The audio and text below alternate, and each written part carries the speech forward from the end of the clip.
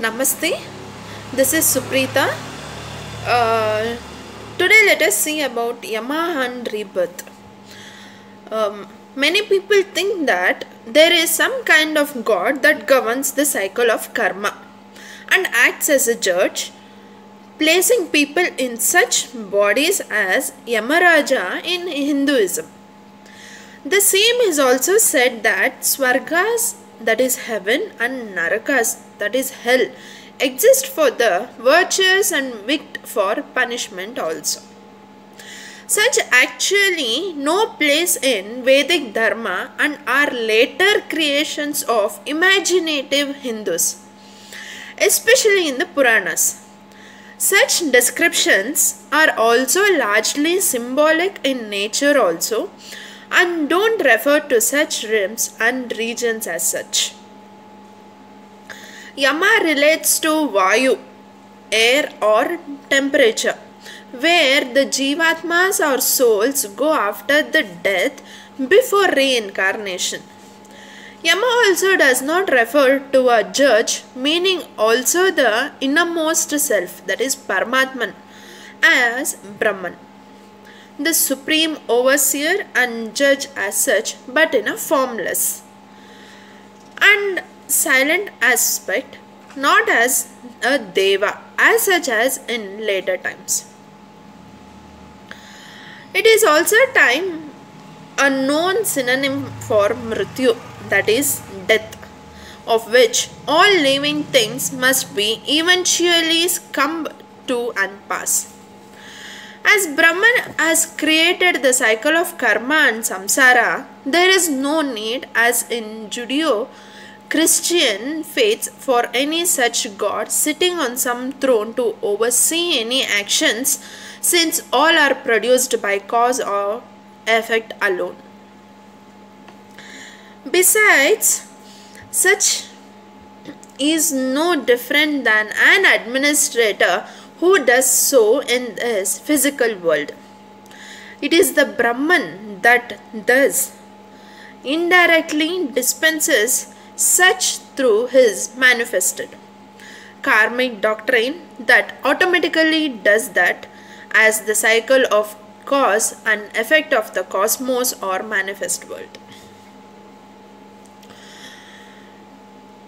It is the soul alone that is thus bound, not Brahman, and attains the pleasures or pains of its past actions, which are Swarga meaning Sukha or happiness, and Naraka meaning Dukkha or suffering due to these actions, that is karmas, out of ignorance, that is avidya. There is thus no heavens or hells in Vedic Hinduism, which explains these as such. Only various states of happiness, distress, etc., as per one's previous samskaras created due to their previous actions or karmas. Brahman as the Paramatma pervades the soul as its inner witness alone that watches and thus knows as births. By meditating upon Brahman or the super soul, which we can hence gain all knowledge and overcome ignorance, such as contemplating such mantras as the Vedic Gayatri in its true meaning, which helps is awaken our higher intellectual faculties. In Manu chapter 12 describes that various births are also gained by sattvic, rajasic and tamasic levels of actions into bodies of animals, birds, insects, trees to various classes of humans, as wicked people as pishachas or rakshasas to kings, priests and such also. Various forms of life are thus imposed upon those who commit grave actions in the modes of tamas and are born in poor families, as bacteria that feed off such willy things as pus and such, or as Manu explains, suffered torments of being scratched by prickling forests, tormented by owls boiled alive, and such also. Such horrible things are known to happen to humans on occasion and have nothing to do with hells, but rather the results of past karmas that produce these unsavory torments in various births, not in paranormal worlds as many think. Those who also commit murder of several people and such rapists, etc., are similarly born into such environments where such unusual sufferings befit them in future births. Others who have pleasant lives as kings, politicians, and are just etc., are known to be in Swarga, that is, in mode of delights, pleasures, and thus have had good past karmas. The highest Swarga, of course, is that of moksha, liberation. Often the Vimana or Ratha, the chariots that are described through which one ascends such Swargas, are actually the subtle and casual bodies, that is Sukshma and Karana Sharira.